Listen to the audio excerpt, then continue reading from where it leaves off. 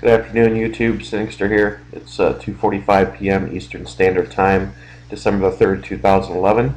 We're at Secchi Ahead HI1. And wow, wait till you see this. Amazing. There's been some really amazing things up on these sites lately. This is Secchi. It's the Navy site. And I'm going to hit play here and show you what the hell I'm talking about. This is just insane. Oh, went a little past it there. Look at that. Right there next to Mercury. And obviously it's cloaked and does not appear until the CME hits it. Pretty freaking amazing. I'm going to magnify it here in a second, but you can clearly see it's not there, and then as soon as the CME goes past it, it appears. I'm going to hit the magnifier here. Check it out. Okay, holy smokes. Look at that.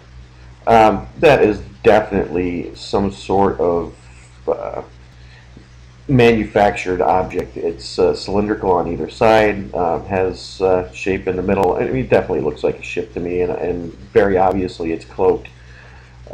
This is this might as well be full disclosure for me.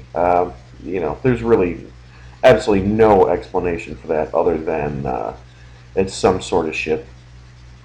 What object in space cloaks itself and doesn't appear until it gets hit by energy from the sun? Pretty damn crazy looking. Let's see if I can freeze frame it here. Go back down.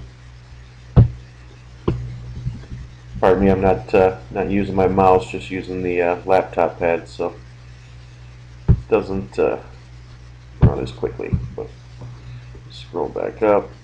Let's see. We'll step forward, and